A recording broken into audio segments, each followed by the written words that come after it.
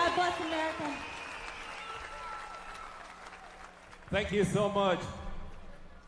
First and foremost, a special thanks to all the professional boxers competing tonight. Ladies and gentlemen, we have 5 professional boxing fights. 2 fights which are championship fights. Ladies and gentlemen, just like it takes a village to raise a child, it takes a village to put on a boxing promotion like this. For that, we can only say thank you to the School of Hard Knocks Promotion, Isidro and Mayra Castillo of Hobbs, New Mexico. We also like to recognize investors such as LL Consultant, Lily Sanchez, MSFT Promotions, Brenda Aguilar. Also, a special thanks goes out to the New Mexico Athletic Commission, such as the Executive Director, Mr. Richard Espinosa, Commissioner in Charge, Mr. Jerome O'Connell, Chairman, Mr. Joe Chavez, Commissioner, Art de la Cruz, Commissioner, Ms. Vera Bustos. Ladies and gentlemen, a special thanks also to the following sponsors, such as BPW Construction, Mr. Angel Wilson, MHG Homes, Mr. Bruce McDonald, Nova Builders, Mr. Joshua Cross, Zia Martial Arts. A big shout out goes also to the people who helped out Zen Martial Arts. And lastly, we'd like to wish also an investor, Lily Sanchez's father, Mr. Mario Sanchez, a happy 70th birthday.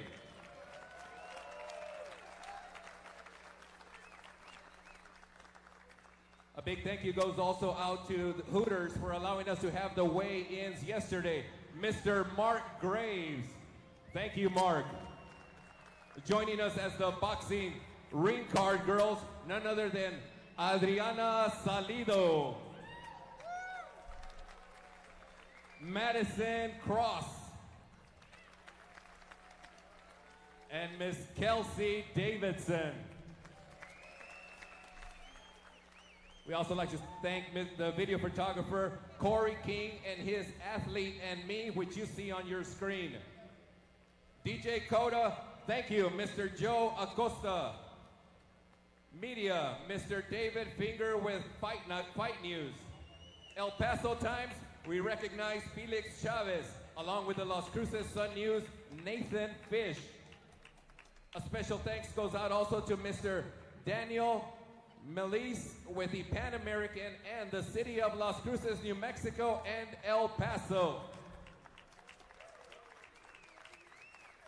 And now, ladies and gentlemen, I have made my rounds throughout the dressing rooms, and I have looked into the boxers' eyes.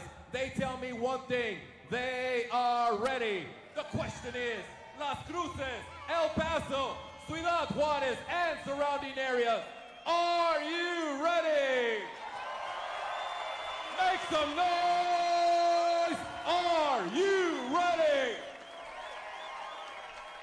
Then, without further ado, let the first match begin!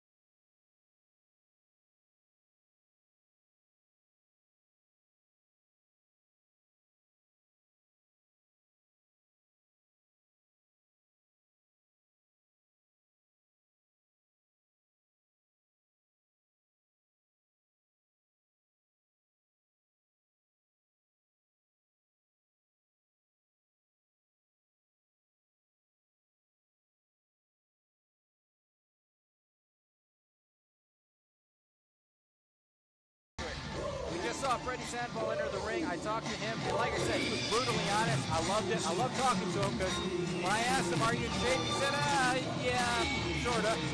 So, I mean, he was, pretty straightforward. He's not a boxer. He admitted as much. He's got a great MMA background, though. He's a personal fitness trainer, so he is in some shape. He also admitted that he's coming in to this fight off cold, so I really don't know what to expect. This is kind of a mystery fight for me. This is like when you order a mystery box off Wish.com. You don't know what you're going to get. I really don't know what we're going to get here, but this looks like this is going to be an interesting fight. I will say this, though. Freddie Sandoval looks pretty intimidating. He looks to be in great shape. He does. Very well built. He looks solid. I can't wait to see what he looks like when he starts throwing them hands.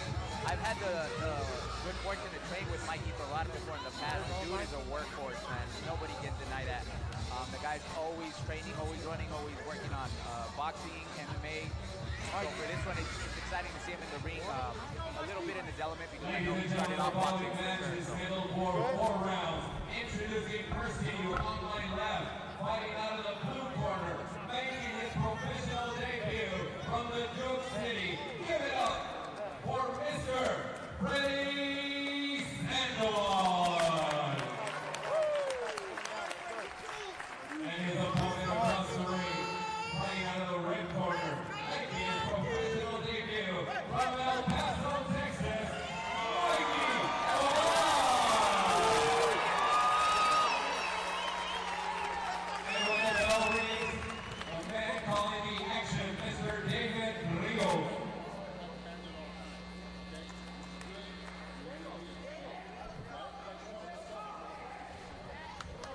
Again, we're here for Freddie Sandoval and Mikey Tovar, the first fight of the night. Our main event, of course, Dwayne Bonds and Derek Perez will be coming up later tonight.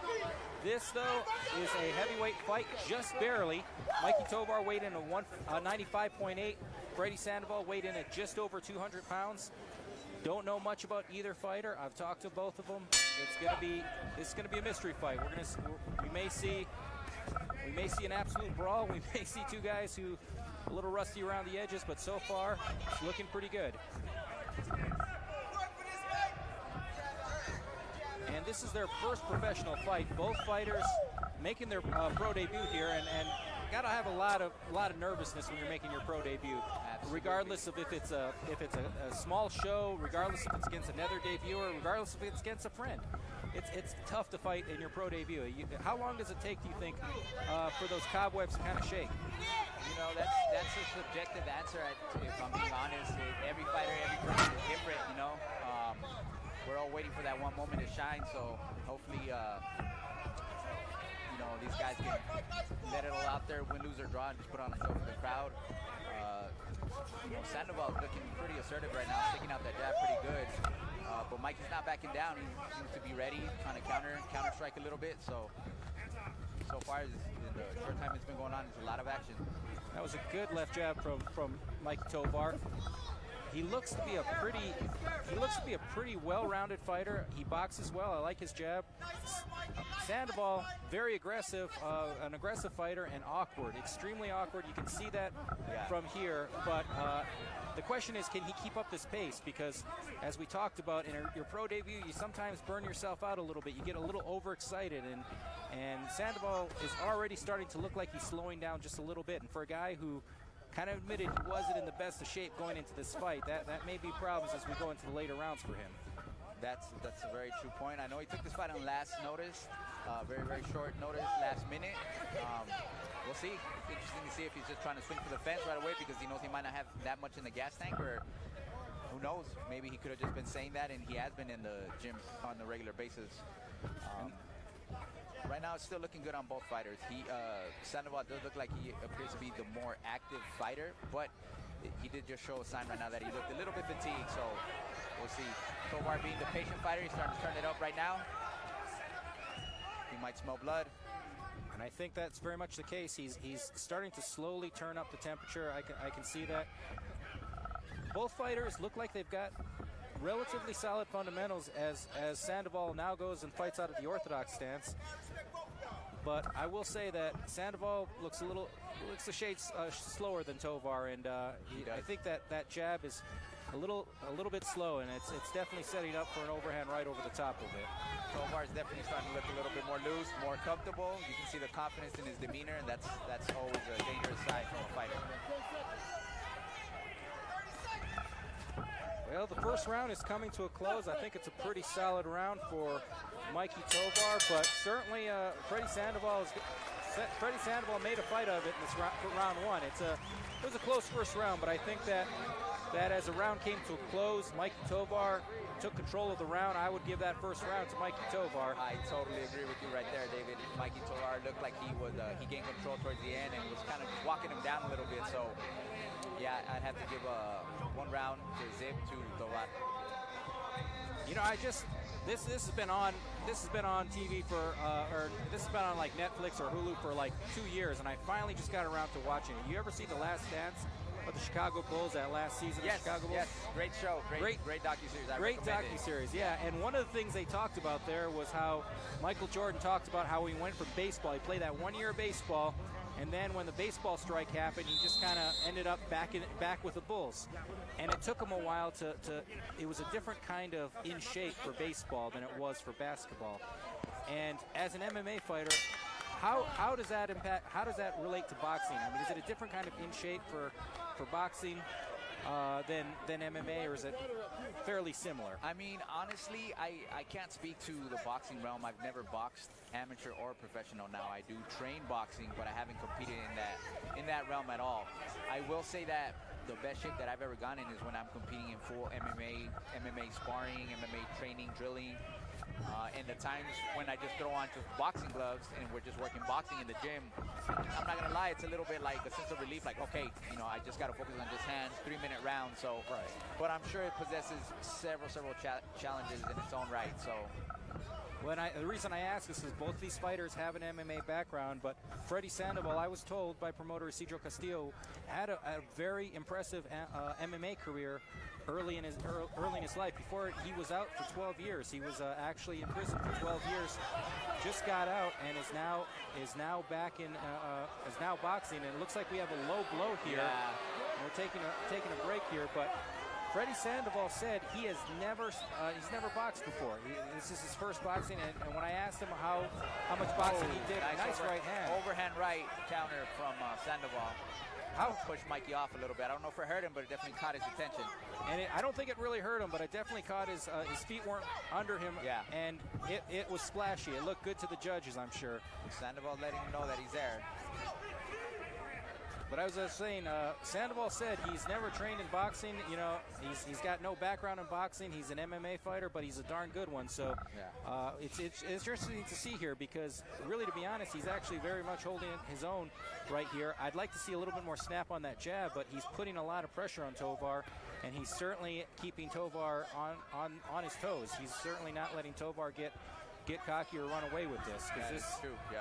I'll be honest, at the end of that first round, I kind of started thinking that maybe Tovar was going to dial it up and take control of this fight. That's not what we're seeing in the second round. Good right hand from Tovar. And good body attack. Strong. He's establishing a little bit of the size difference right now. Letting him know he's a bigger, stronger fighter. And Sandoval went for that right hand again. He found some luck with it earlier in the round. He went for it again, came up a little short, but I think that right hand is a good weapon for him. But, you know, as soon as I said that Sandoval was coming back, it's starting to look fatigued again. And you kind of see it in his body language a little bit. I will say this though, Sandoval, for a guy who's got no boxing background, he's looking pretty solid. He might want to consider going to a boxing gym and doing a little bit of work in boxing, because I think there might be a knockdown.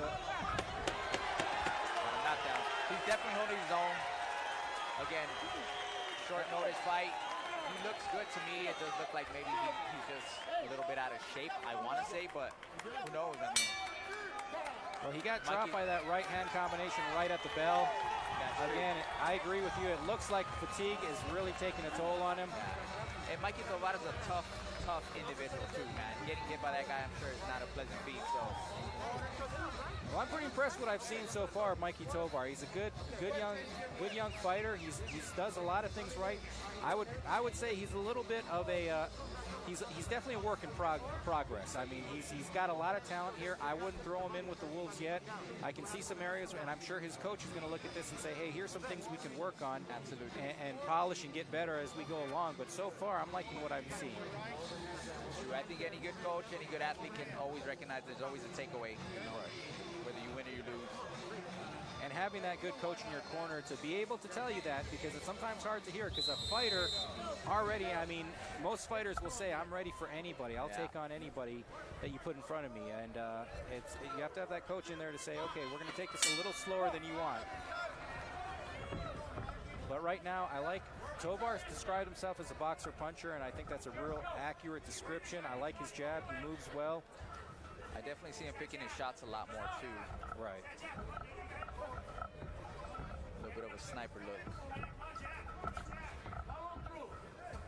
And one thing that's interesting about Sandoval is he may not be in boxing shape per se, but he does look like he's in condition, in general condition, because at the beginning of every round, he looks like he's somewhat recovered at the beginning of every round. His punch output goes up. You know, sometimes you see a fighter, they get fatigued and they fall on the stool in between rounds, and then they have to get, you know, they barely can pull themselves off that stool at the end of that 1 minute break. And Sandoval, you give him a 1 minute break, and it's like you completely reset the clock on it. But he can't keep that pressure up for three minutes, it appears. And right now we're starting to see Tovar pick it up again and start to find a home for those heavy shots upstairs. Sandoval's definitely game. I mean, this kid came to fight for sure. He's not backing down one bit. At the beginning of every round, he seems to be going forward on the bigger, stronger opponent. Unfortunately, you know, Mikey Tovar is just a savage, so. Another knockdown. And he's showing his heart right now. And you know, the thing is, you can see it in his face. He's breathing heavily. His body language shows that he's very fatigued. And look, he's not backing down. He's throwing out jabs. He's coming forward. He's not so much on the back foot so much. And that is one of the smart things he's doing. He's resting behind his jab. He recognizes that, you know, a lot of fighters, when they get tired, they just want to raise their arms and hit the ground, or cover up. But he was jabbing well, but that body shot took him down again. That's a second knockdown of the round. I don't know how hurt he was from these shots. A lot of this, I think, is fatigue, but Tovar is doing everything he has to do, and he's putting his punches together beautifully. Tovar's doing a great job right now. Well, once you're fatigued, the shots do take they take more of a toll too. So that's true. Your body's already where it's decreased. And right there, that was a shot. That was a shot that was blocked and it took him down. Just stop it. Yeah. I mean, look, he's a little bit upset. I'm sure he wanted to go out on the shield. The dude came to fight. Sandoval, for sure, is a warrior. He should not be ashamed of this bout tonight. Took it on short notice, last minute call. One day notice. Yeah. This dude is a stud for sure, man. Yeah, he's a tough guy, but you know, the fatigue was a factor, and that last shot was blocked and he went down. That's one of those things that a referee, you're kind of tying the referee's hands there. Yeah, I mean, that at the end of the day, the ref job is to protect the fighters. They specify that in the fighters meeting in the back. So, I mean, happy for Tovar, man. Tovar he's such a talented individual. I'm glad to see him get this W tonight.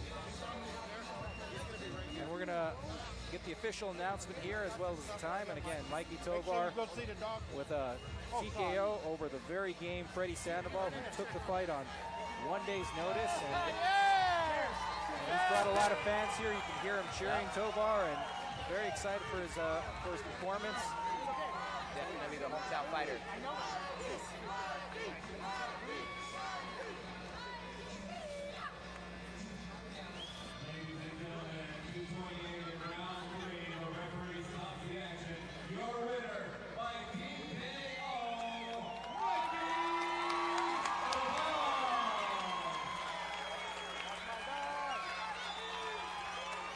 Well, the official time, 2:28 of round 3.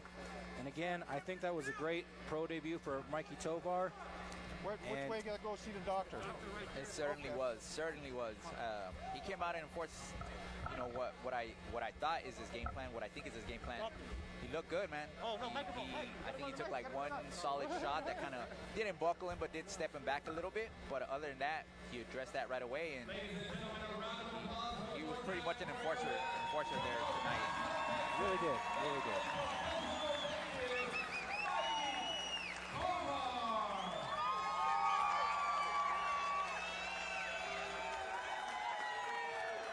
Let's hear what Mikey Tovar has to say about his win here.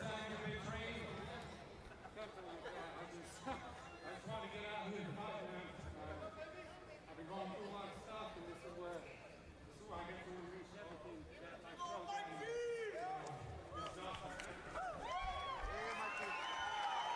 Thank you so much, Mikey Tovar, your winner, 1-0, his first fight by TKO.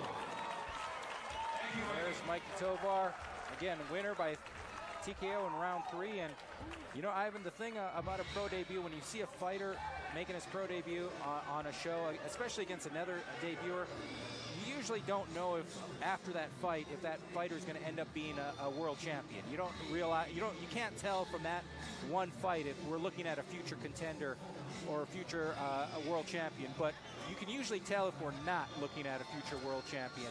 And I will say this, we can't make a whole lot of assumptions right now about Tovar, but I can say this: I can't say we're not looking at a future world champion as we watch him walk out of the ring. He did a lot of things right in that fight. He did a lot of things very well, and I'd like to see his career continue to develop. I think we can. As his career develops, as he takes on tougher opposition, I think we're going to learn a lot about him, and we're going to see a fighter who I think is going to be very exciting here in the Southwest. I think he's got a very, very bright future. He's so talented, and like I said, if you follow him on any sort of social media, which you should, man, this guy, he's always working. So, again, so happy for him. You want to see him get this W. And, yeah, I have no doubt in my mind that we're going to see him under those bright lights.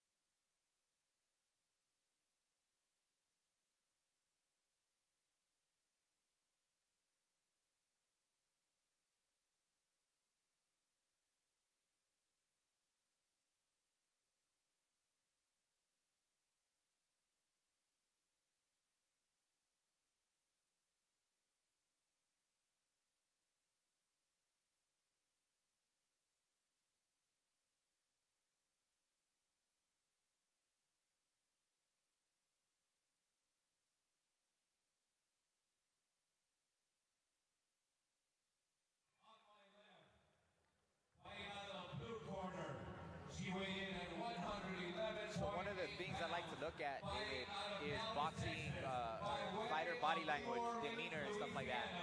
I gotta say, obviously, Salina looks jacked. She's pumped up.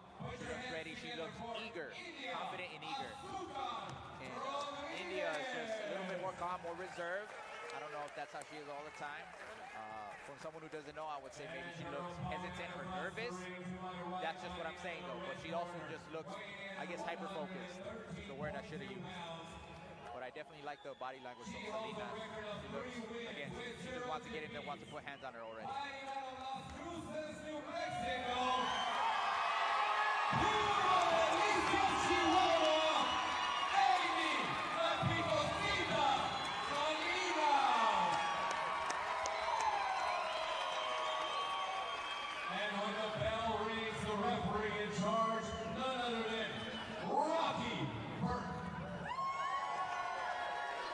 Well, you know, you talk about body language, and you know the thing about India Smith that's interesting is, again, she's had 6 fights. They're very close fights. She's never fought in her hometown, though. She is an absolute road warrior. She's always fighting in the other fighter's hometown. She's doing it here again today. Maybe that has something to do with it. Maybe the recognition when you're in somebody else's hometown that the crowd's not behind you. Yeah, that's impressive, though. That's impressive, like you said. Very she's a road warrior. We'll see what happens as soon as they touch each other. That's when you'll really tell who's who. Well, again, an impressive win for Salinas here can really put her on a fast track to a world title fight. Nice. And hey, there you go. She's coming out with fire. And India Smith said she was going to take this out of the judges' hands and make sure that there was absolutely no question about it. And you can see that in her performance here. She caught Amy Salinas with a right hand, and Amy Salinas backs into the rope. She looks a little bit stunned. India is coming out with bad intentions right off the bat. She is. Definitely made me retract my previous statement. She is coming here with bad intentions. Came out swinging. Salina has a chin on her, though. Took a lot of hard shots, and she is right there. And she is. And, you know, the interesting thing is India Smith scored a knockout over Liana Martinez in her professional debut.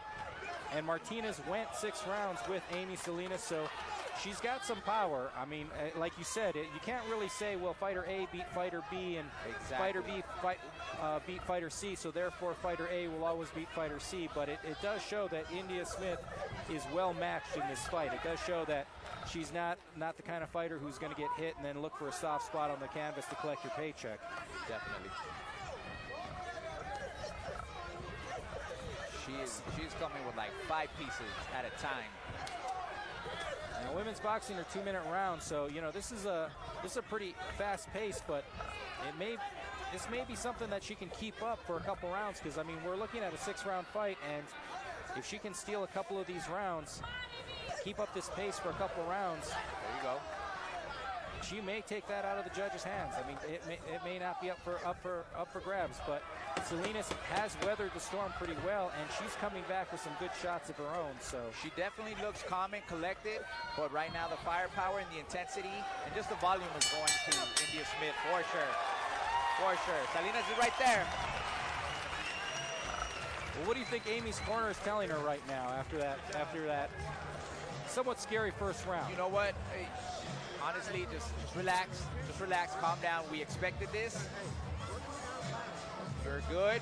She never got thumped. She never got stumbled or anything like that. So you weathered that storm is basically the philosophy that I would try to implement between that short rest before the next round. Because she did. That's the takeaway. She took a lot of her shots. She took all her shots. So, and she was in there. She didn't get unfocused on what she was trying to do. So round 2 coming up. Keep doing what you're doing. Hands up and down, elbows in. Let's get to work. And that's a good point, because India Smith landed a beautiful right hand in that first flurry in the first round, and it did push Salinas back into the ropes. But it didn't rock her. She didn't take a knee. She didn't get dropped. She didn't get seriously hurt. She took that one shot, and she was able to weather that storm. So that is something that she's taken away from that first round. And from India Smith's corner, I would say, keep doing what you're doing. You're looking good. Looking very, very formidable.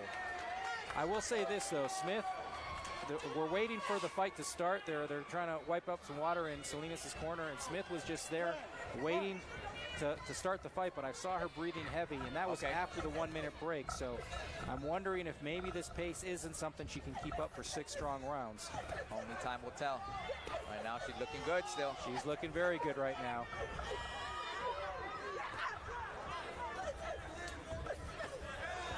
And Salinas is looking for some counter shots. She did get a nice left hand in there, but the volume punching, like you said, India Smith is just keeping that volume.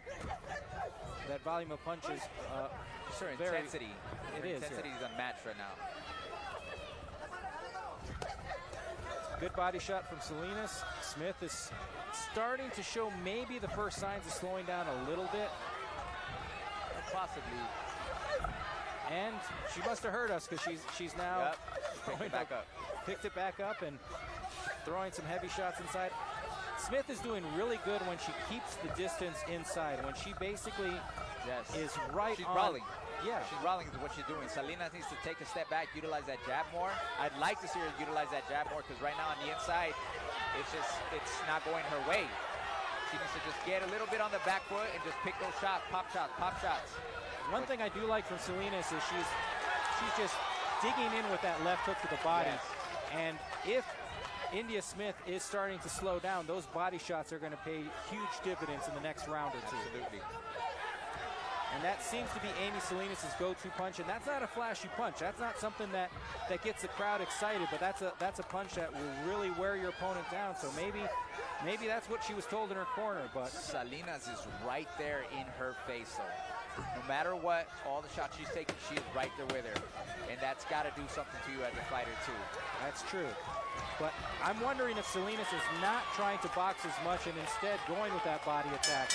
I guess time will tell on this, but that was a good round, but I still think India Smith might have pulled it off. Same here. I gave it to India Smith. Salinas is a tough little cookie, man. She's a ball of fury.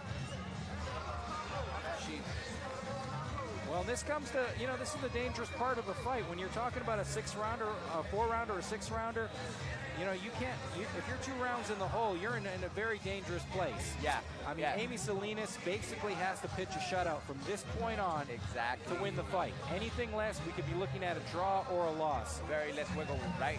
Exactly. Yeah. And so she's really going to, those body shots are great. They pay off long term, but she may not have enough time to cash that check. She may need to start boxing and start finding a way to keep India Smith off of her and keep that pressure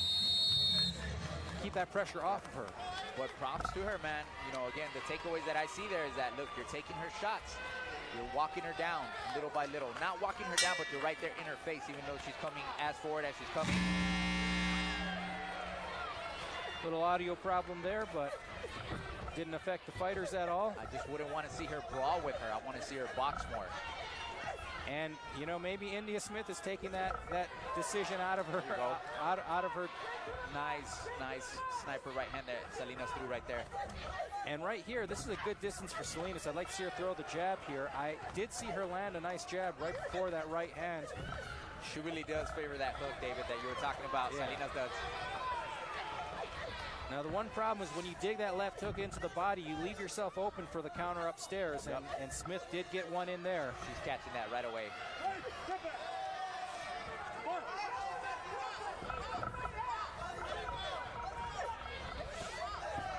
Smith is still right on Salinas.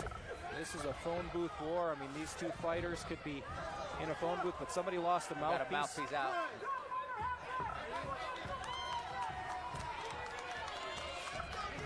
Referee Rocky Burke gets the mouthpiece, and looks like it's India Smith who lost the mouthpiece.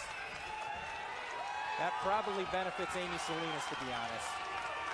Honestly, yes.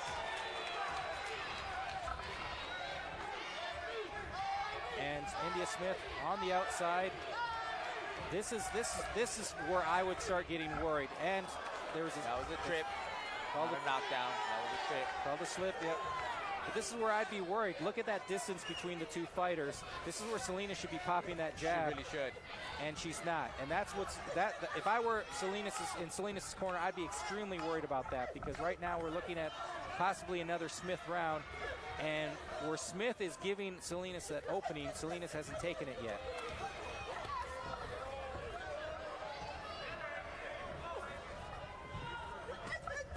Well, we talked about India Smith being a road warrior, and she showed it here today. She is in Las Cruces, New Mexico, hometown of Amy Salinas.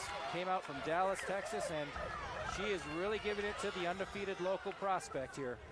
Yeah, she came to fight, that's for sure. Like I said, every fighter's waiting. Every fighter is waiting for that one moment, that one night. That's all they need is to showcase their skills, regardless of the record.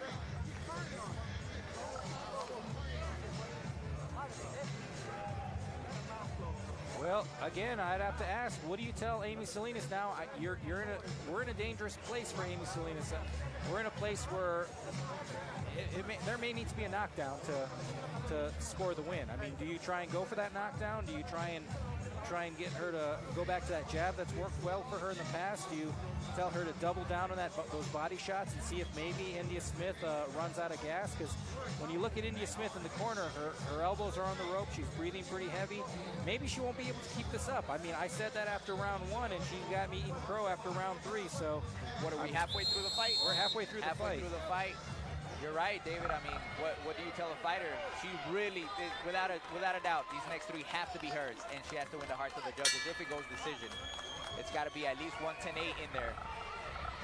But again, I want to see her box more. She needs to start boxing more. Well, I sometimes keep a scorecard, and I try and picture like what I think the scorecard is and what it theoretically could be if the other fighter got every benefit of the doubt. I mean, you theoretically, this could be a closer fight with that in mind. I mean, these rounds, I think Smith has won, but I don't think Salinas was entirely out of the fight in any of these rounds. But I mean, Smith is just getting stronger, it looks like, and as Salinas is starting to back down a little bit. Smith slowing down just a tad bit, not a lot, but just a little bit. She's slowing down. She has a lot of faith, a lot of confidence in her cardio, man, because she's still hitting with that same intensity. But are the shots feeling the same? Are the shots feeling as hard? I'm not too sure. And they both trade hooks there, and it looked like Smith's landed. And Salinas really needs to take notice of this and start realizing that she's gassing out a little bit. Not a lot, just a little bit. That's all a fighter needs, is just an inch. Well, and we were talking about what was probably the strategy in the corner. I saw Salinas fire one of those left hooks to the body, and I heard her corner say, "There you go." So maybe that's what they're telling her to do. Go to the body, slow her down.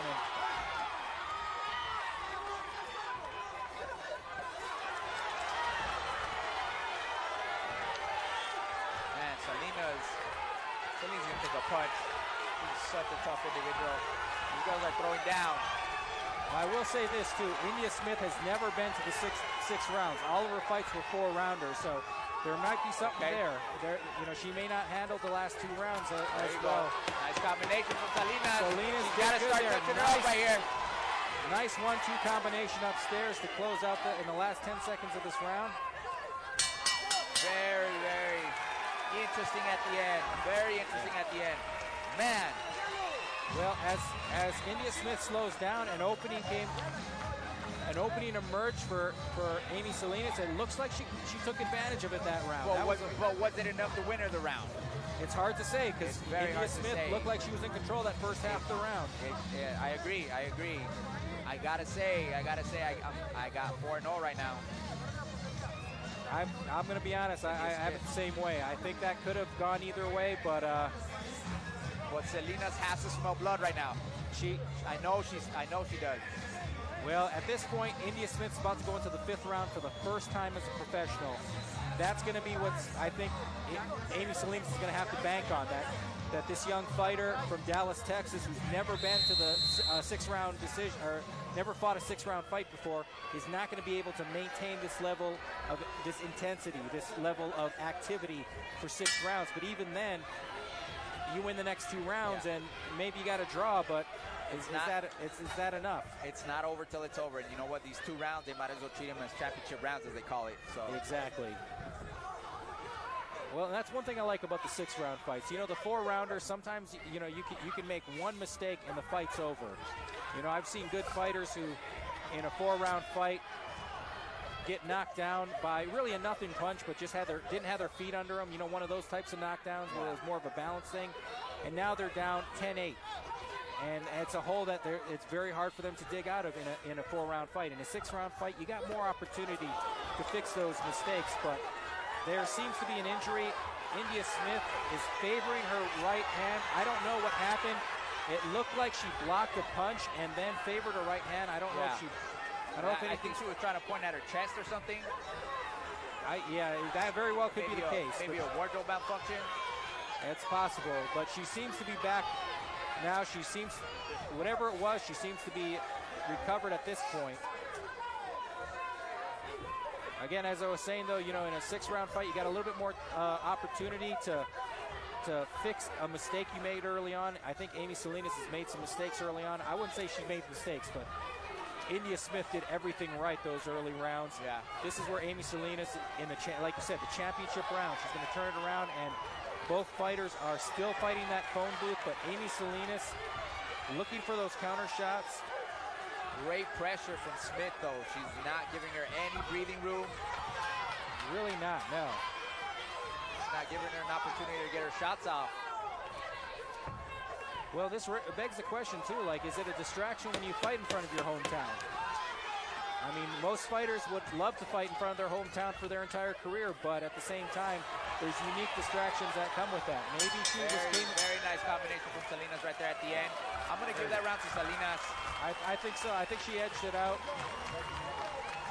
Again, you know, maybe she was looking for a knockout, and this was one of those fights where she probably might have been better served looking to outbox. But right now, we're going into the last round of a very close fight, but I think India Smith is ahead on the scorecards. This raises another interesting question. Ivan, if you're in her corner, do you tell her to try and go for the knockout when she's a fighter who's never knocked anyone out? I mean, do you tell her to take those risks and open herself up, or do you tell her to try and just win the round big? I mean, what do you tell a fighter who doesn't have that punching power? I don't want to be all philosophical or anything like that. It depends. It depends what their game plan was, and it depends what their mission is. Just from the outside in, I would say, yes, you need to go for broke. You need to put this girl out, or she's going to walk away with the W. And you know, it's funny you mentioned that. I remember there was about 20 years ago, Pernell Whitaker fought a Cuban fighter, was trailing badly on the cards. Everybody who followed Pernell Whitaker's career knew he was not a knockout artist. And he basically was told, you need to knock this guy out. And the slickest boxer in boxing, just arguably the slickest boxer in boxing history, he turned into George Foreman and knocked the guy out. So, there you go. You know, you never know. Maybe Salinas might have that little George Foreman in her that comes out when the chips are down. And that's what champions are made of. They dig deep. Exactly. They dig deep when most can't. Well, I'll say this, though. India Smith, if we were expecting those body shots to slow her down, if you're expecting the 6-round distance to slow her down, she's still fighting at a pretty good pace.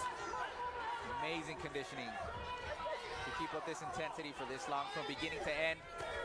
Very, very impressive. Again, this girl came to fight.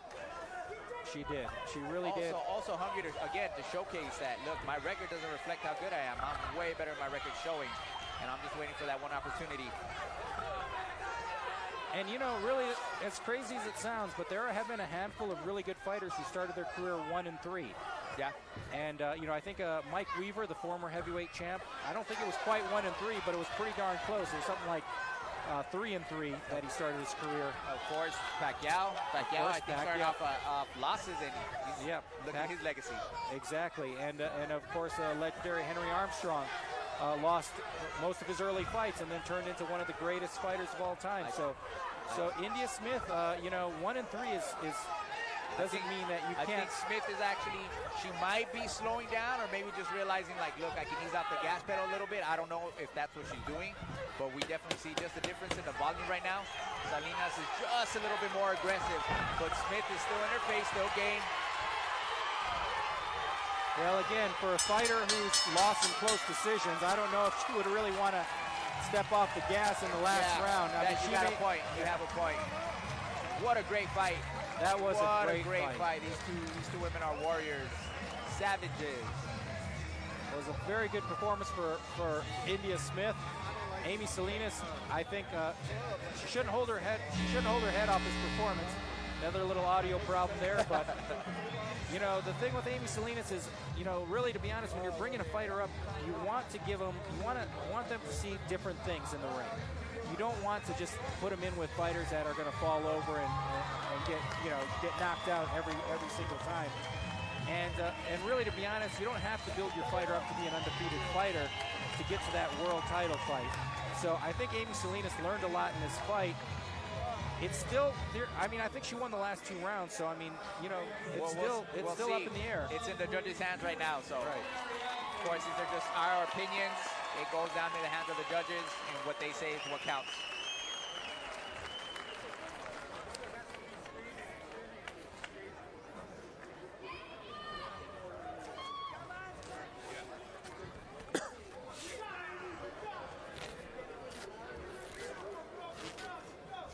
Well, the crowd here sounds like they very much think Amy pulled it off, and so.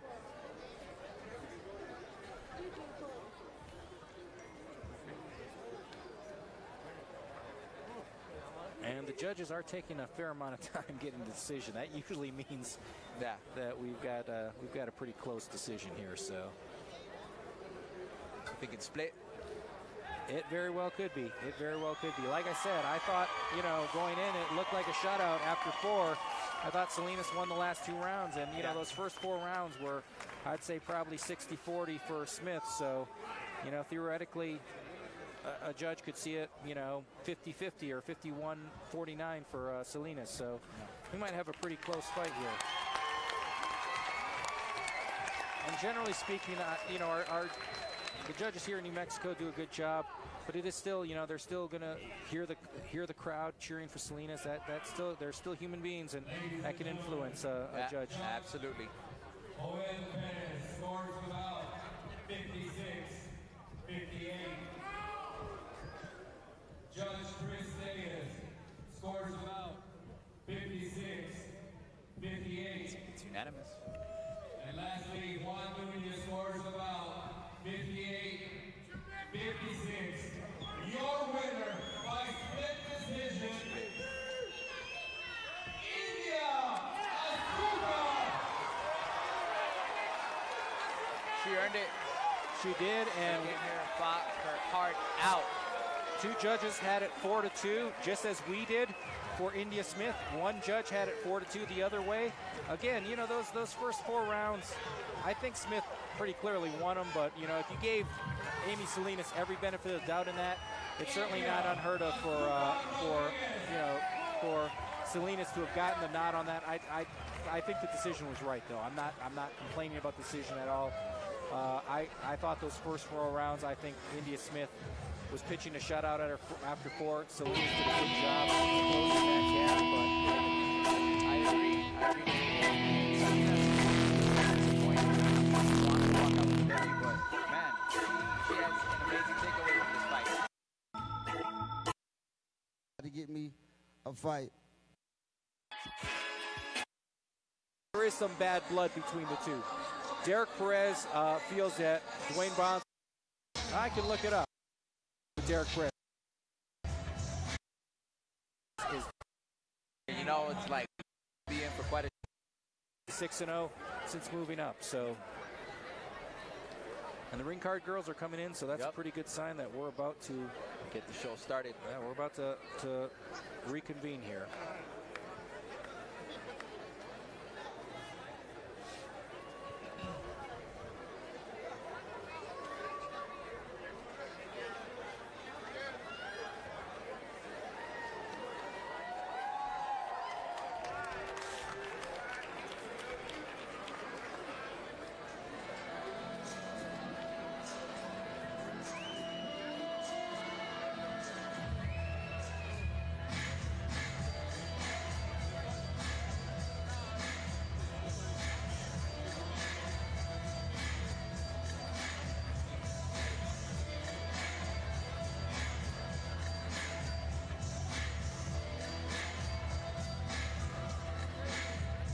we are back in action with Isabel Garcia making her way to the ring now. Again, Isabel Garcia from Clovis, New Mexico.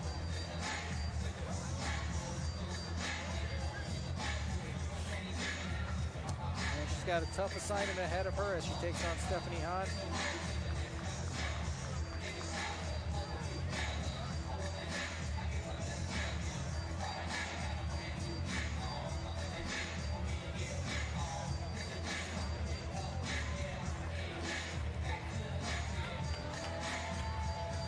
Looking good, she's looking confident.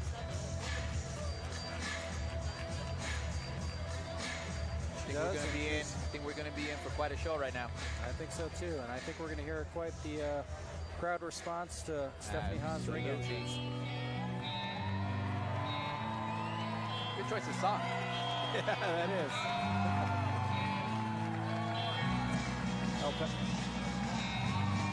Las Cruces, New Mexico's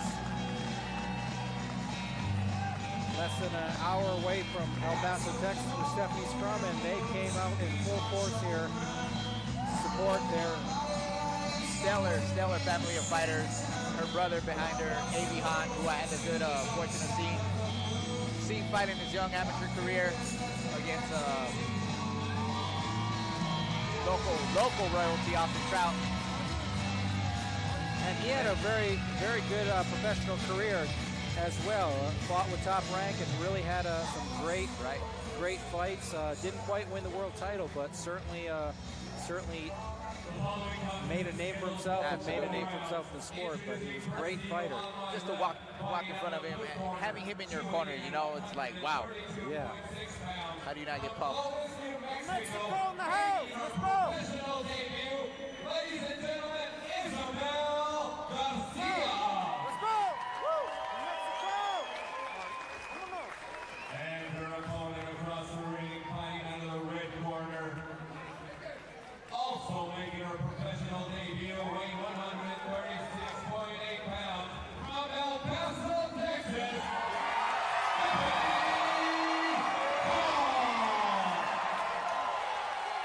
Well, you can tell who the crowd is behind. The local girl, well, almost local girl, like I said, Las Cruces, El Paso are right next to each other, and it sounds like quite a few fight fans from El Paso came up here to Las Cruces to watch Stephanie Hahn fight. And Isabel Garcia came from just shy of 5 hours away in Clovis, New Mexico, on the border with Texas, hometown of Buddy Holly. And there's been a couple of decent fighters coming out of Clovis, so Both looking ready. Garcia looking intense. And again, we talked about the nerves and the butterflies with your professional debut, and both these fighters are making their pro debut. Stephanie Hahn may come from boxing royalty, but this is, once she steps in the ring, she's by herself, and she's going to have those same butterflies that you have when you're fighting your pro debut as anyone else. But right now, she's looking good. She has a nice long jab that she's utilizing. Garcia's not doing bad either, though. I mean, she's trying to cut the distance. Gets in, throws an overhand right, doesn't land, but she seems like she knows what she's doing in the ring. Let's put it that way. And when you watch a professional debut, sometimes you don't know what you're getting, but this looks like a competent fighter. Stephanie, though, you could tell that she grew up in a boxing family, and that's a beautiful jab. Yeah, you can definitely see Garcia's IQ. It's not a beginner IQ for sure. Exactly. Like you said, she does know what she's doing. Jennifer Hahn is just ready, though. As soon as she steps in, as soon as Garcia steps in, Jennifer Hahn just pop. Stephanie, yes. Stephanie, forgive me.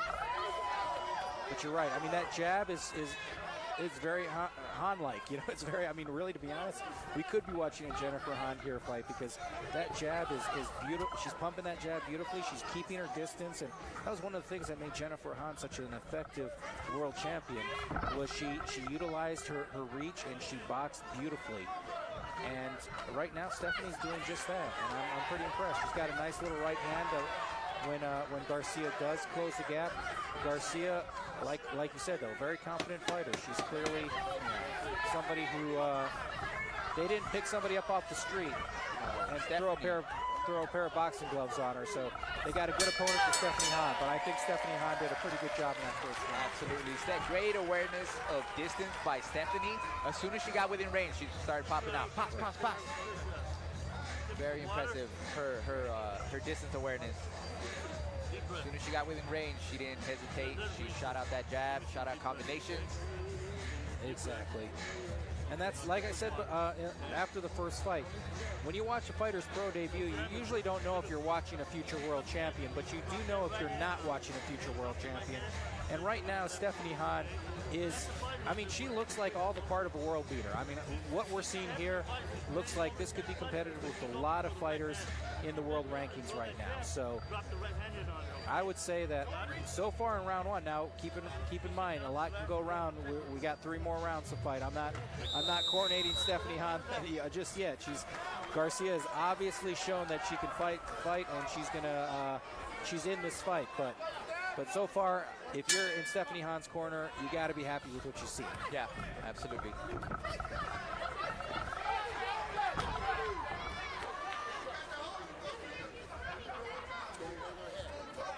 Well, Garcia, again, trying to close the gap. It looks like Stephanie got a warning from referee David Rios. I'm not sure what that was for, but... And there... Nice counter punching from Han, but Garcia is finding a way on the inside. And that was probably the first mistake I've really seen either of these fighters make. Garcia saw an opening, came in, and then opened up her arms, and instead of coming in and throwing a punch, she just kind of opened up her arms and opened herself up for a counter shot. Stephanie Han could have probably fired a nice right hand right there. Didn't recognize it until it was too late. That comes with experience in the ring, but they're both fighting very effectively. Again, I just think you see the boxing IQ, you see the boxing knowledge from Stephanie Han, and she's really utilizing it. And I really, to be honest, if Stephanie Han stood in front of her, and if she stood in front of her opponent, like we saw with the Salinas fight earlier, this might be a very, a very back and forth brawl. But Stephanie Han has that boxing IQ to keep that distance, and I believe so. Yes. Right, and move, and she's just got great ring generalship as well, and really utilizing the ring very well. Not saying she can't brawl, but why when you don't need to? Exactly. When you know you can just outbox the other person. Still got a lot of fight to go, and Garcia looks very, very game. And the other thing too is, sometimes when you see a professional debut or a fighter making their professional debut, they run out of gas quickly. The excitement of the event. The fact of the matter is, the first time you fight professionally, you can never really properly pace yourself unless you have hundreds of amateur fights or a lot of amateur fights. But sometimes it's just hard to pace yourself for that. And Garcia is still going strong here as we close the second round. So another thing I was looking for is, could these fighters maintain that pace for the distance? And right now they're doing it. So I don't think cardio or conditioning is going to be an issue for either fighter right now. Well, we've just passed the halfway mark, so I mean, at this point, neither of them look particularly winded. They look like they can do this. They both look like they could probably do a 10-round fight right now. So yes. Garcia's game. Garcia's trying to stay in her face, but I know she's also wary of the counter punching. Stephanie Han's looking extremely sharp, very, very laser-like, just ready just to fire off, pop off shots the moment she gets within range. And this has got to be a uniquely frustrating fight for somebody like Isabel Garcia, who comes in and you can tell that she's competent in the ring. So I've got no doubt she came into this fight thinking she was going to surprise a lot of people. But Stephanie Han is just making no mistakes, and that's one of the things that's got to be uniquely frustrating for a fighter, when your opponent is just not making mistakes that you can capitalize on. Well, again, like we talked about earlier, that's what makes a champion. That's a championship mindset. You got to stay focused no matter what, at all times. She's closing the distance a little bit better right there. And you know what was beautiful there was Stephanie Hahn, that Garcia got inside of Stephanie Hahn's jab. She finally broke that jab and got inside, and what did Stephanie Hahn do? She clinched. She clinched. Immediately ended that momentum, and that was just a very veteran move.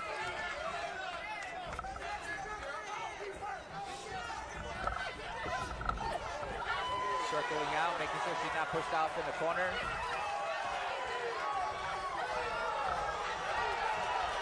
One thing I like about Stephanie Hahn too is she's really got a very respectable right hand as well. And that right hand is it's not just she's pumping a jab and moving. She's got that right hand she drops in, and she's been dropping it a lot more this round.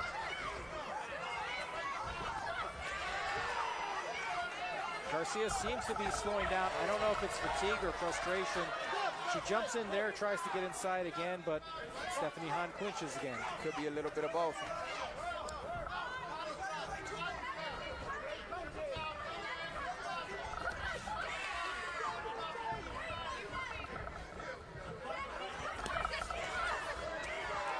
Well, if you're Isabel Garcia, what do you think you got to do at this point? You've got about a round and some change, but I'd like to see a little bit more slips and just get in there. Just a little bit more slips off the jabs, off the crosses.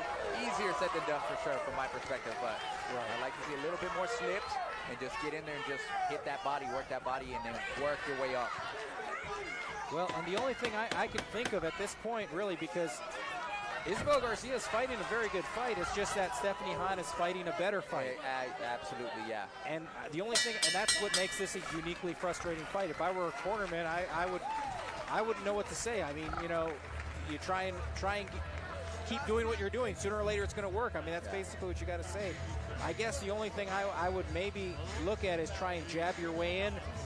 And it's hard to jab with a fighter with such a laser-like jab. You can't out-jab a jabber, and it's a tough assignment. But right, you're falling right into her game plan like that. Exactly. I think, you know, if I may, again, just slipping, body, leading to the head, because it did look like she was just, from my perspective, head hunting just a little bit too much. Right. But like you said, Hahn is she's flawless right now. It really is.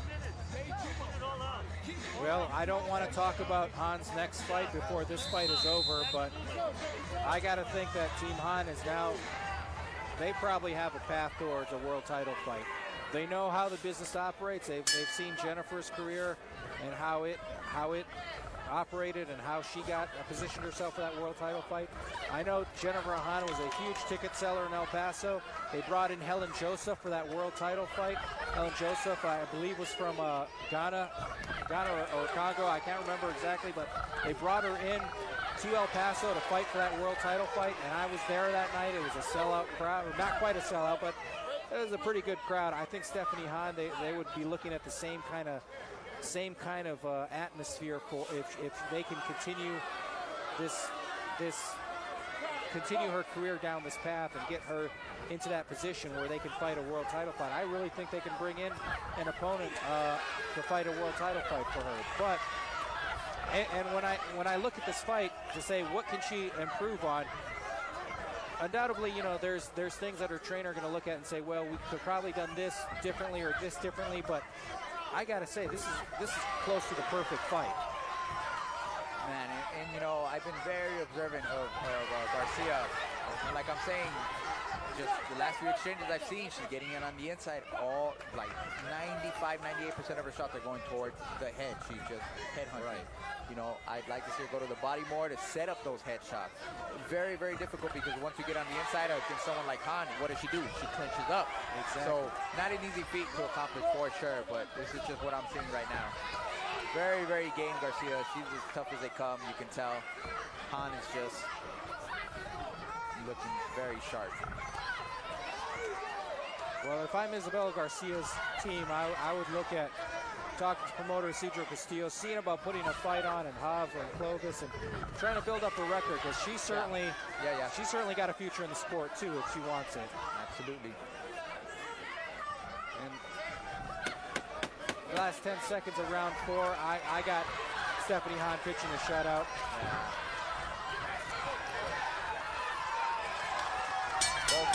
finishing off with swings. And they What a both, fight. great Great performance. performance. Masterful performance by Han. I think the only criticism you could possibly give Stephanie Hahn is the one criticism Jennifer Hahn had was she wasn't considered a big puncher, and there were people who criticized her punching power. Maybe you could say that Stephanie Hahn didn't get an opportunity to show her punching power in this fight, but it's kind of like you said though. Why mess with something that's working? What she did there was a perfect performance. Why stand in there and try and trade bombs and get out of your fight strategy that's working so well? Yeah. But I mean, really, I mean that was a very well boxed performance. I think when you can touch someone and not get touched, why not? Right? Exactly. Yeah. That sounds perfect to me. So, exactly. And you know what? I mean, she's got enough power to keep her off of her because exactly. she respected her enough to just not barge in there recklessly and get caught with something serious. And I agree. I mean, I think the one thing I liked was that right hand. I could tell she had a little bit of a sting behind that right hand, and I think as her career progresses, we're going to see that right hand land on some people and realize that Stephanie Hahn does have some power on that right hand. Yeah. I think both of these fighters have a bright future. I do too. And I think we might be seeing Stephanie Hahn in a world title fight as well. I think that, you know, I've said it twice before during this broadcast. Usually when you watch somebody's pro debut, you don't know if you're seeing a future world champ, but you may know if you're not seeing a future world champ. No, you know what? Throw that out. I think we're seeing a potential future world champ with Stephanie Hahn. I think that, you know, we can if she gets built along and gets about 6 or 7 wins, I think we could see her in a world title fight. There's a strong possibility we could see these guys down the road. Absolutely, yeah. We could both see these fighters fighting for a regional title, a NABO or NABF title. But this was Stephanie's night. This was. She shined. She was more than ready.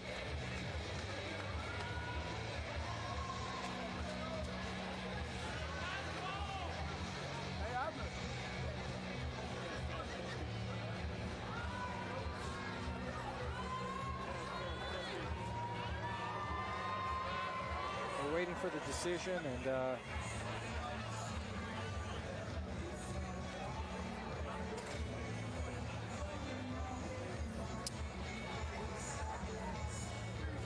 little bit of a delay here. I hope that doesn't mean we have something strange going on with the decision, but you never know, but yeah. I doubt it. I gotta say, if they don't give this to Stephanie Hahn, that may be the worst decision I've ever seen. And I've seen some bad ones.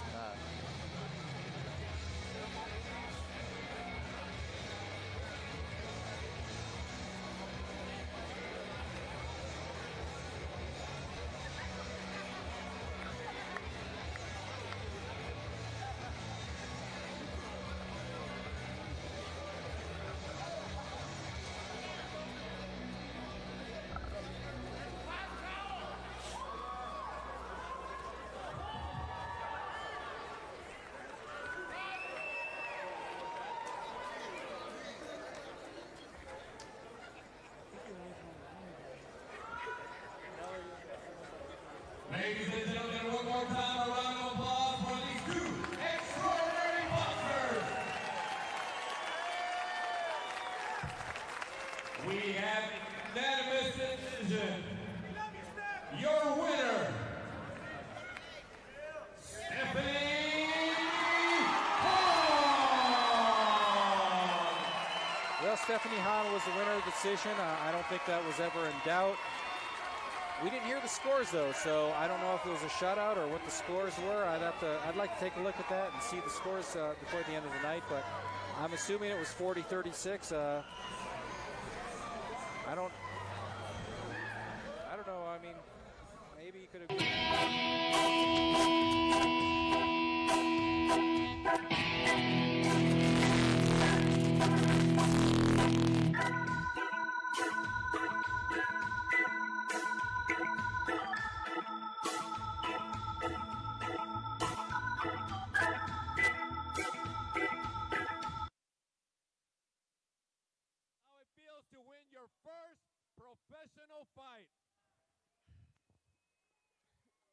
first say thank you to God and thank you for everyone that came out to support me. I know that my dad's gym, Hans are into martial arts, and my brother's gym, Hans Martial Arts, as well as all the El Paso Police Department officers that came here. I truly appreciate your support, and it means the world to me. Thank you guys so much. I think it was Larry Holmes or somebody said, if you drive through Philadelphia, you'll see the homeless guys bobbing and weaving when they're fighting in the streets. I mean, it's just it's a fight town. Yeah. Philadelphia is the greatest fight town, arguably in America, probably in the world.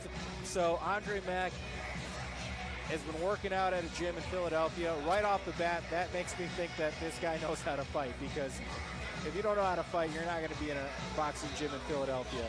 With that being said, there was talk about him. He had said that he was supposed to be fighting earlier. He was supposed to make his pro debut in Philadelphia. Andre was supposed to fight his pro debut in Philadelphia, but his trainer got arrested and charged with double homicide. So that kind of derailed his pro debut. So he took this fight, but he's had an amateur career. He's had some amateur fights. And the interesting thing about it is the more I talk to him, the more I realize this guy has got some athleticism. This guy has got an amateur background. He seemed to be holding his cards close to his chest at first, not really telling me a lot about his experience. He told me he was a football player, played a little college ball at Westland, then talked about his amateur background, and then when I asked him his record, he said, I don't really remember my record. But then he started describing some of his accomplishments as an amateur, and I realized, wow, this guy, very reserved. He's very reserved, but he's got some accomplishments as an amateur boxer. He's from Philadelphia, amateur experience. I'm expecting this guy to be a pretty good, to put up a pretty good fight. And let's be honest, up until this point, everybody has fought a very good fight. We have not got anybody on this card who basically, couldn't fight. Absolutely. People are voicing their game plans, and the opposition trying to not deter from their game plan. So that only makes for a great fight for sure. Exactly.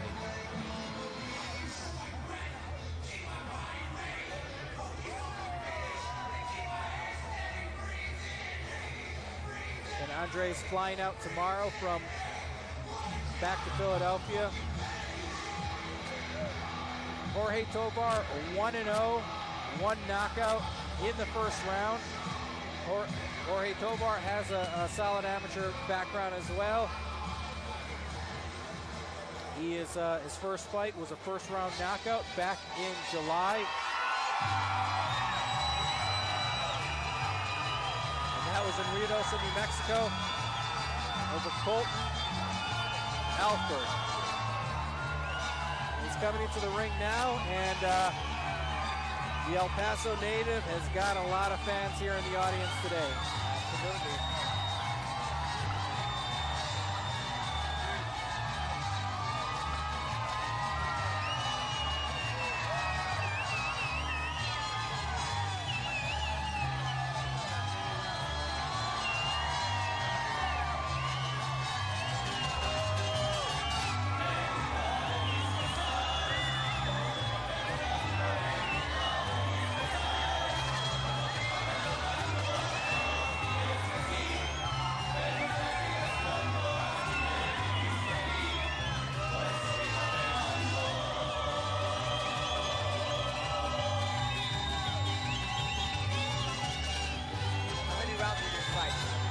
This is a 4-rounder. At least it was last time I checked. They may have moved it up to 6th round because it's now the co-main event, but we'll find out here in just a moment. Ladies and gentlemen, this is our Maybe we won't. Andre looking still pumped up. Not trying to get him bait, not trying to get bait by the crowd.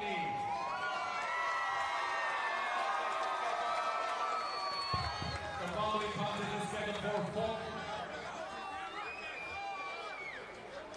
introducing first to you, on my left, he weighed in at 167.4. Joining us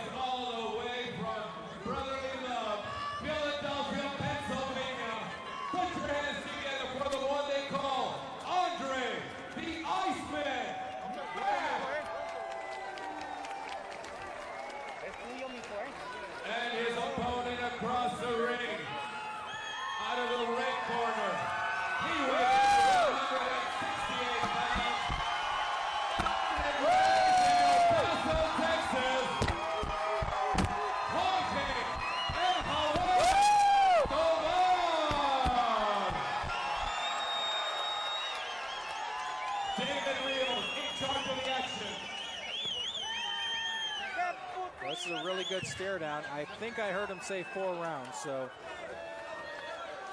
most pro debuts, of course, are 4 rounds, so I'm assuming it would be.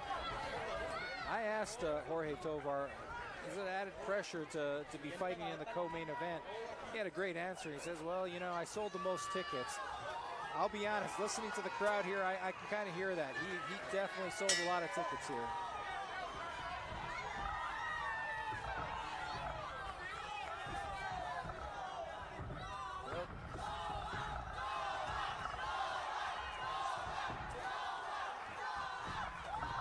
Well, right off the bat, Tovar is reserved. Now Andre Mack, a little bit of fighting, a little bit more of an excitable style. Yeah, looking good. Mack looking sharp. Yeah, he's definitely looking sharp. But that left hook to the body got the crowd excited. I don't know how much damage it did. Mack is slowing down just a little bit. Definitely was on the popping the jab.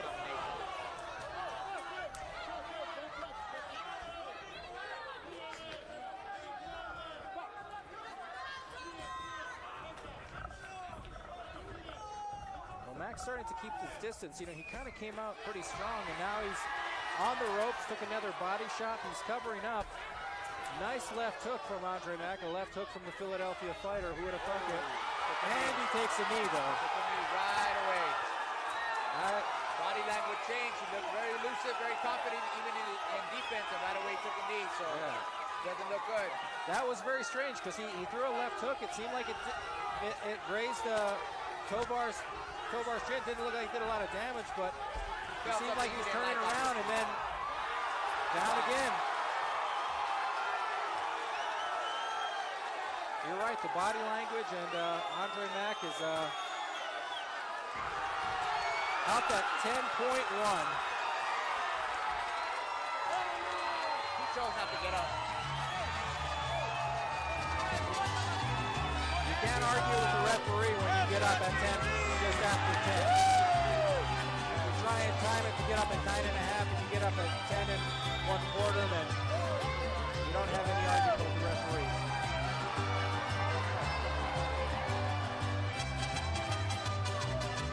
Jorge Tovar starts his career off very effectively. 2 straight wins, 2 straight first-round knockouts. And he's looking like a prospect definitely worth keeping an eye on in the future. And I'm going to be honest, all that hyping up I did for Andre Mack before the fight didn't really pan out. He looked good, man. He looked good in the beginning. Again, he was elusive. He looked confident even as he was evading punches, and then all of a sudden he just went down. Yeah, it just went down, and to me, it looked like he had an opportunity to get up. He didn't want to take advantage of it. I don't know what happened, if he injured himself or whatnot, but either way, Tovar would not be denied tonight. There's no way. I will say this too. Tovar was going to the body pretty effectively. Yes. And those body shots, those are the ones that hurt. That, as they say, those body shots come with interest. Exactly.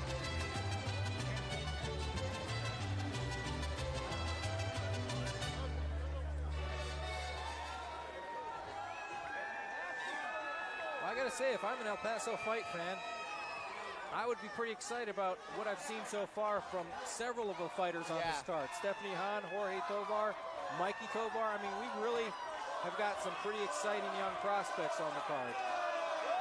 Good night for El Paso. Yeah.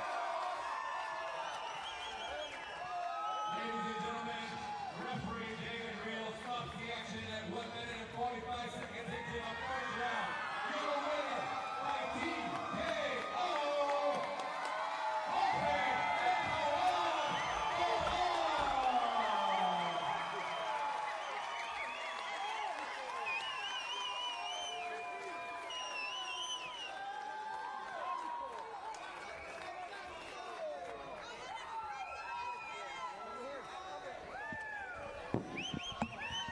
Well, again, Jorge Tovar with a first-round knockout over Andre Mack. 1 minute, 25 seconds, 2 knockdowns in the fight. Andre Mack came in from Philadelphia, and unfortunately for Andre Mack, came in to fight Jorge Tovar, a very well-rounded young super middleweight who fought a very effective fight and has got a lot of power behind his shots. And one thing I like about Tovar is he really knows how to go to the body. I mean, that was a pretty effective body attack, and I really think the body attack is why we saw the knockout in the first round. I mean, he really relentlessly went to that body, and that was, I think, the reason for the knockout. And you can hear the crowd really is excited about this performance.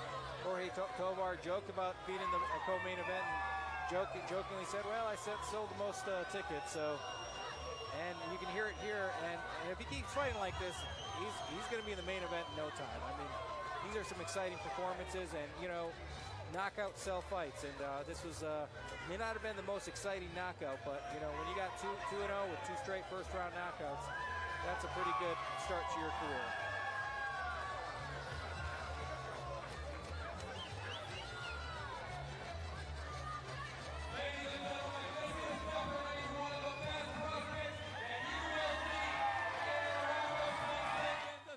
Cruces. He is Jorge El Jaguar Tovar. Remember the name. Tovar, this is your second pro fight. Both fights have been won by knockout. How do you feel? What do you do to train? Always going to the body. That's your style. Yes, sir. I actually feel amazing. My fighters from Philly. I know they got a lot of boxers in Philly, but I'm from Chucotown, Texas, baby. And I want to thank all my fans, all my people. Mr. Tovar, we can only do one thing, and that's wish you nothing but success from this day forth. Best of luck to you and to all the team that has trained you ever since. Thank you very much. Yes, probably you should put your money on Dwayne Bonds, but this should be a good opportunity for us to gauge Dwayne Bonds further at 154, because Derek Perez has fought pretty much everybody in the Southwest. With that being said, Derek Perez is also coming into this fight with 8 straight losses. 2-17-1 record, 8 straight losses, and 6 of those were by knockout, including 4 knockouts in his last 4 fights. So he is kind of moving in the wrong direction. His career hasn't been going very well lately, and at some point he's really going to have to get a big win here. He's really going to have to really turn things around. But he says this is the fight where that's going to happen. Derek Perez is expressing a lot of confidence in this fight and says there's bad blood. He says there's bad blood between him and Bonds, and it all started, ironically enough, over Abel Navarrete. They were comparing online, they were on the internet, they were arguing about the losses, and Derek Perez took offense to something Dwayne Bonds said about that his performance against Abel Navarrete. Derek Perez responded with a comment that Navarrete knocked you out in worse fashion, and also commented his brother Gene Perez did better than Dwayne did against Abel Navarrete, and that started this war of words. And here we are in Las Cruces, New Mexico, at the Pan American Center. Dwayne Bonds versus main event. Dwayne Bonds versus Derek Perez in a 6-round main event in the junior middleweight division. Should make for quite a show. It should, and I keep saying junior middleweight, and I'm looking at the weights. Dwayne Bonds 147.8, just over the welterweight division. Derek Perez 146.4. So really, you could just as easily say this is a welterweight fight. Yeah, right.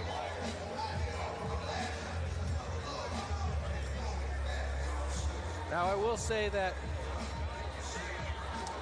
Dwayne Bonds, I mean, his performance, he started his own boxing gym. So, I mean, this is a guy who's really focused himself on the sport of boxing.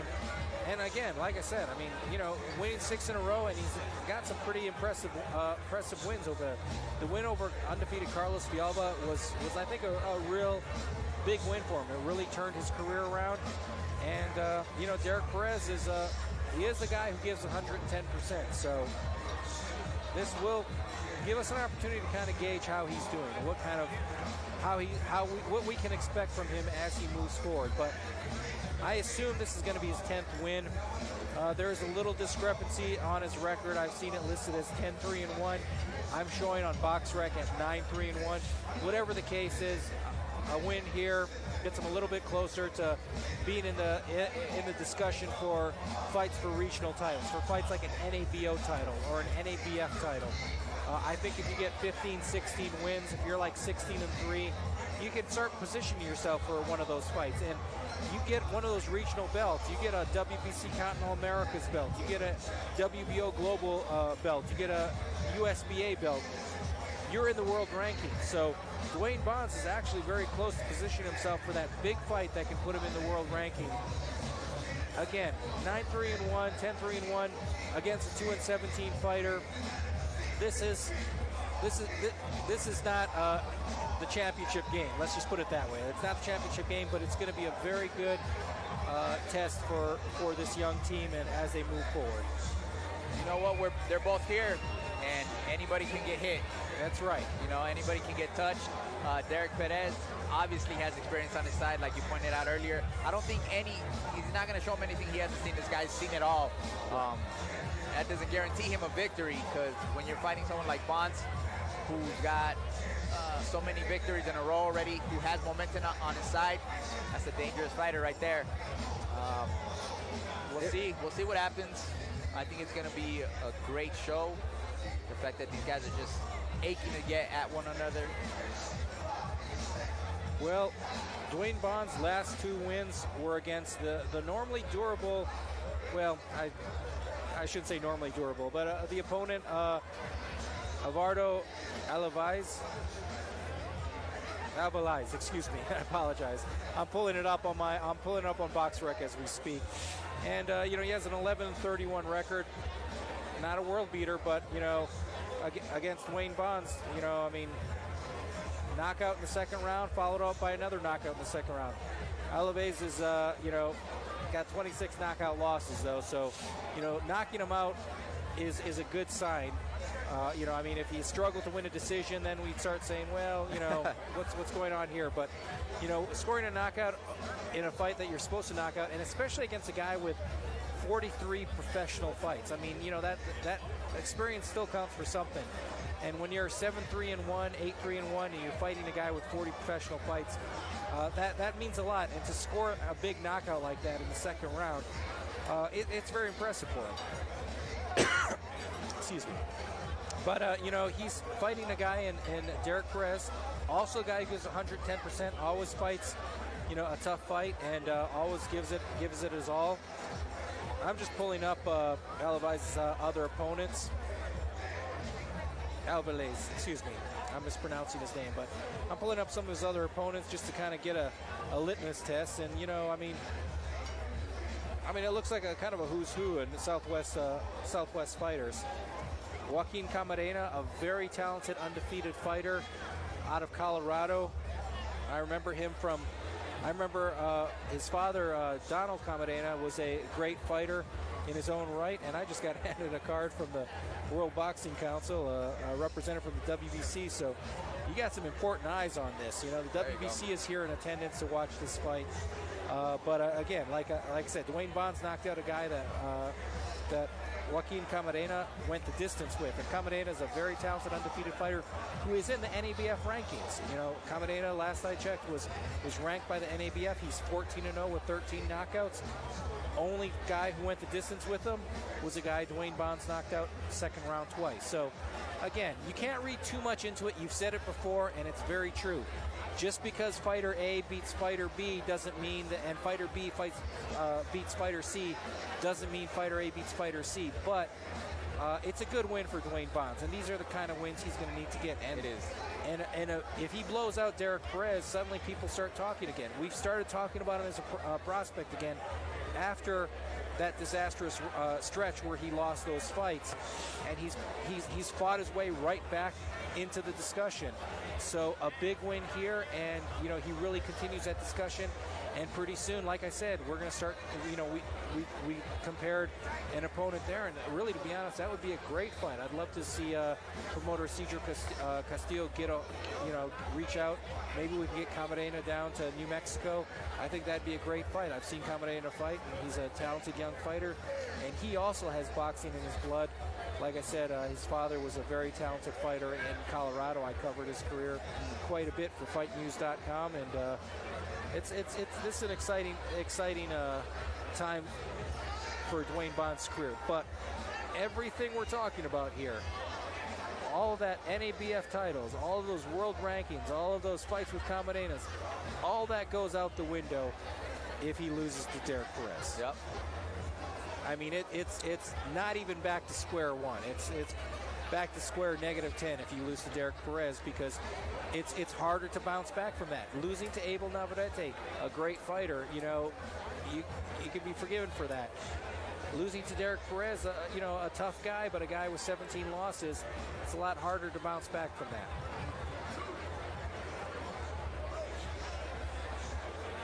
Well, we didn't have we didn't have a break announced, but it sure feels like we're in the middle of a intermission. So yeah, it really does.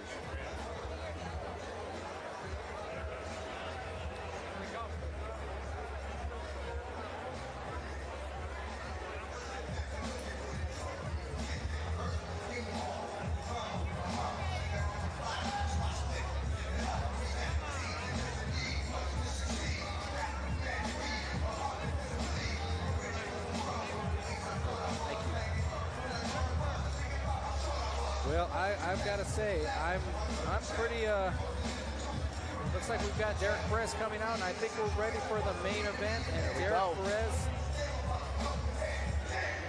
is very animated. He looks ready. Got a whole squad behind him, a lot of support. He's got a lot of support, and they're all filming, and I don't know, maybe that means something. Maybe when you got everybody filming your ring entrance, they know something we don't. Yeah.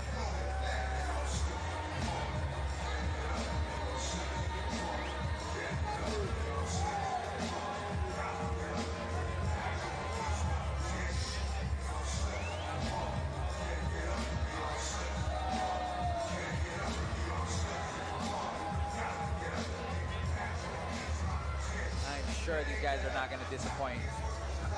Well, like I said, I've seen Derek Perez, and I've never seen him win. You know, he's only got the 2 wins, but he always fights tough. He's always gritty, and, you know, puts on a show. He puts on a show, you're right. And I've seen guys who the losses start piling up, and they start adding up, and next thing you know, they go down with a body shot and they go down from a body shot and get up at 10.5. You know, they get stopped on a 3 knockdown rule on 3 mid-level knockdowns. You know, they start accepting that they're the opponent. They don't have that same heart to put on that same performance. I have not seen Derek Perez get to that point. He comes and he fights hard. You know, even if he loses the fight, you know, you don't see him get blitzed in the first round with 3, you know, kind of soft knockdowns. He goes out on a shield every fight. So. You gotta respect that in a fighter. You do, yeah. And that's leave it out there, put it out there. Dwayne Bond's coming out with the sombrero.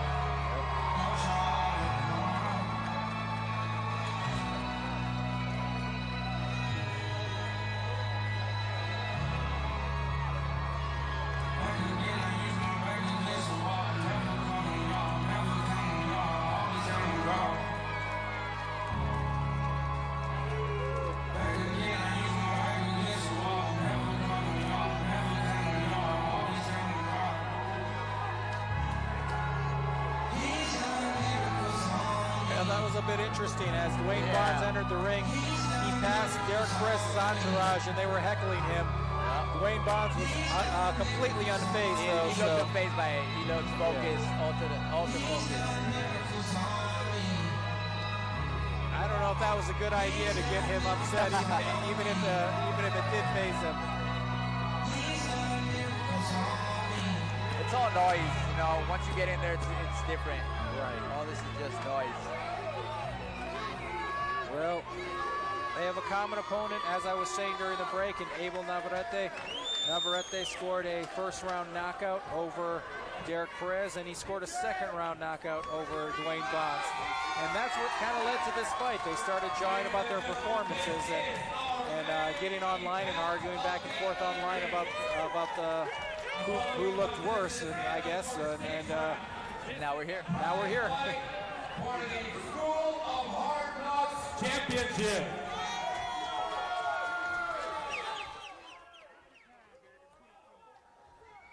Introducing first on my left. He weighed in at 146.4 pounds. He is a bare knuckle champion, School of Hard Knocks MMA champion, hailing from Belen, New Mexico with 20 professional fights. Put your hands together for Derek Rage Perez. And his opponent across the ring, fighting out of the red corner, he is the American Boxing Federation champion, weighing in at 147 pounds with a record of 10 wins, 3 defeats, 1 draw, 7 of those wins by way of knockouts. Ladies and gentlemen, from El Paso, Texas, DJ El Cucuy Negro Bonds. And at the sound of the bell, the referee in charge, Rocky Burke. Gentlemen, keep your guards up at all times. When I say break, take a step back without punching.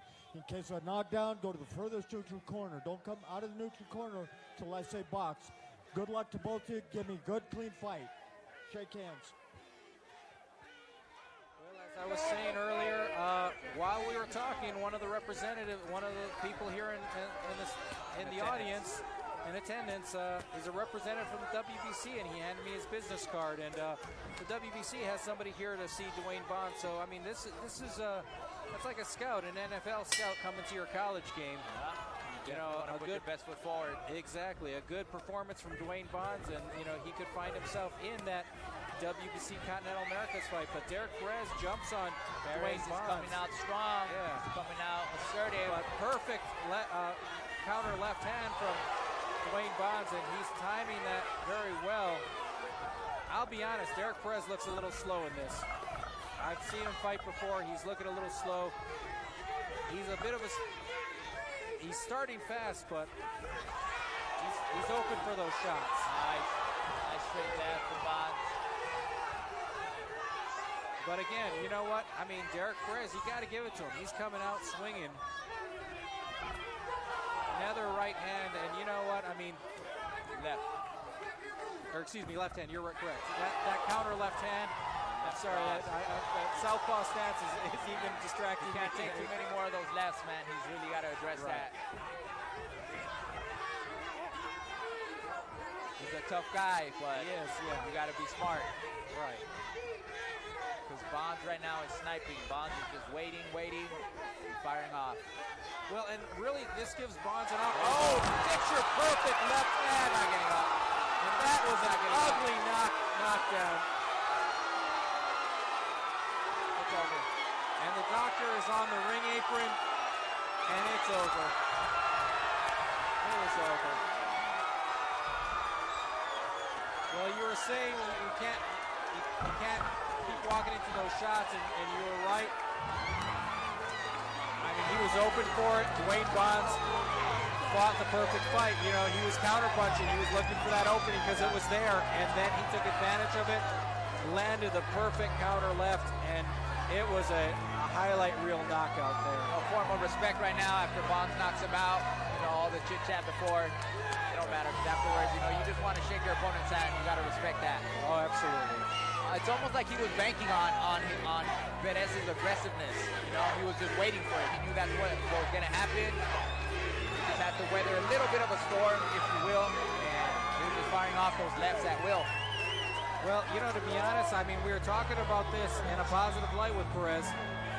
You know, he always goes out on the shield. I mean, a 2-17 fighter fighting a 9 or 10-3 fighter, or 9-3 fighter. You know, usually they're a little bit cautious. They know that they're the underdog. They know that the card's stacked against them. Yeah. Derek Perez came out here swinging for the fences, and leaving himself open for those counter shots. Dwayne Bonds, to his credit, recognized that early on. He's like, hey, this guy's coming out swinging heavy punches, leaving himself open. Let me just step back and wait till I get that perfectly timed shot. And he got it about a minute in, and He got a few of them. yeah, and Abel Navarrete, if you're watching this, I mean, you started this fight, but that was one heck of a highlight reel knockout to end this rivalry. And you know, Dwayne Bonds before the fight said he had no ill will. It was just, you know, they were chatting online. Derek Perez was kind of the one who was sort of hyping it up. Said there was a little bit of bad blood for the last couple of years, but you know, Dwayne went over and told Derek and congratulated him. But I got to say, I think Derek was just a little too brave in this fight for his own good. You know, I mean, he came out swinging heavy. I think, you know, the southpaw stance gave him some trouble, and yeah, that counter right, he was just there for it. He didn't have too much of an answer for that left cross. Yeah. You know, unfortunately, you saw the outcome. He was just eating them one after the other, man. But, you know, props to him. He came out. He obviously was not scared. He was trying to enforce his will in the beginning. Like you said, you kind of really have to just think about your health from here on out. If you're the commission, should you want to see this again? I hate to say it, I like Derek Perez. He's a good fighter. He's earned my respect as a professional fighter because he's always gone out on a shield. But at some point, I think maybe the commission might want to look at that, and maybe his team might want to say, hey, you know what? It's been a good career. There's no shame in it, but you know, you don't have anything left to prove.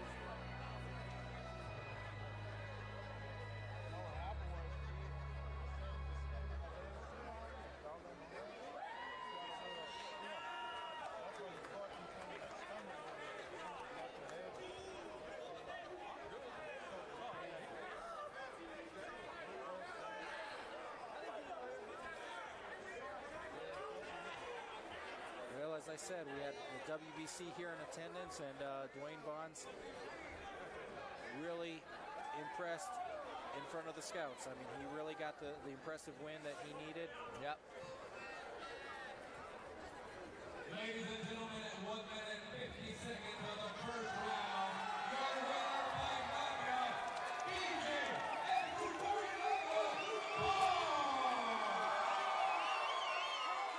He is the ABF champion and now the School of Hard Knocks champion, DJ Bonds. Well, I've seen Derek Perez do this after other fights. He'll raise his opponent, and you know, he's a really classy guy, really nice guy, a real tough guy. But yeah, that was a pretty. DJ Bonds, another exciting boxing match. You bring it all when it comes to boxing. You've trained hard, you made the weight. What's next for you? First off, I have to thank God for giving me this opportunity to be here. I want to thank everybody for coming out, showing support. I want to thank my team. I want to thank Misfit and also School of Hard Knock Promotion for giving me a chance to headline this show. I forgot what the question was. Where do you go from here? You know, I'm just taking these fights by experience, so I don't know what's next. I just got to talk to my team and see what we do next. Awesome, thank you so much. Ladies and gentlemen, one more time, a round of applause for your champion, DJ El Cucuy Bonds.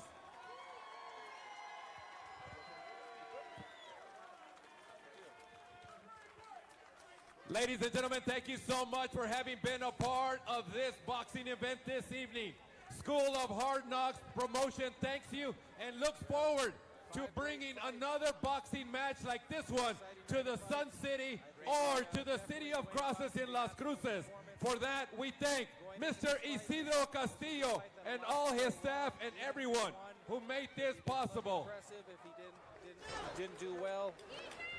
You know, it could have kind of stifled his momentum even with the win. Instead, he's raised his momentum.